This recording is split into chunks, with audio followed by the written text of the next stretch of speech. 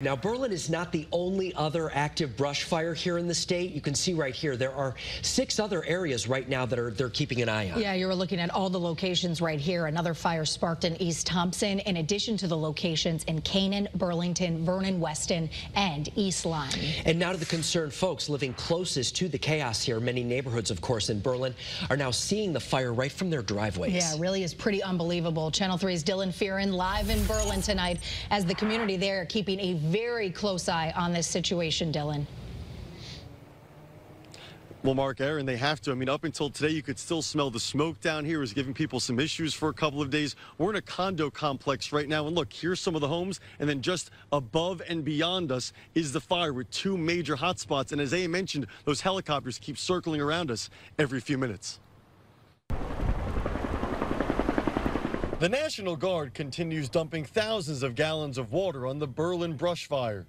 My house is right into the woods. Concerned with a remarkable view is Mark Russick walking his 16-year-old dog named Mamma Mia. That's what Mark certainly shouted when he looked outside his condo Monday and saw the mountain on fire. I never would have thought of this in a million years. It's absolutely incredible, the response that they've had. The first responders are amazing. Mark's able to walk today, but saying earlier in the week the smoke was so unbearable, his clothes were smelling like a campfire within minutes. Yeah, the smoke was the worst part for us. I'm very thankful for them because without the first responders, my house could not possibly be here today. Kathy Duvay's lived in this 55 and over complex for a year and a half. Thrilled to see improvement thanks to the hard work from first responders. It was good. It's been a little frightening, but we'll deal with it. Well, you didn't want to stay out very long. My girlfriend, we didn't walk at all those days. But there is concern for the firefighters. The folks here are so grateful they're keeping their homes safe, but they're heartbroken over the death of hero and brave Wethersfield volunteer Robert Sharkovich.